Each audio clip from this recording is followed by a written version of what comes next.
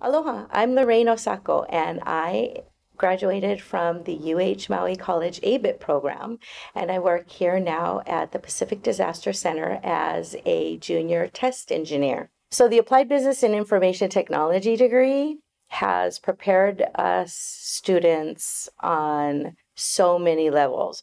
We can run business, we can start businesses. Where I work now at Pacific Disaster Center, there's such a high level of technology that someone like me, just raising a couple of kids, now I have this degree that I can use in technology. Maui College has actually brought me up to a level that my kids can be proud of their mom.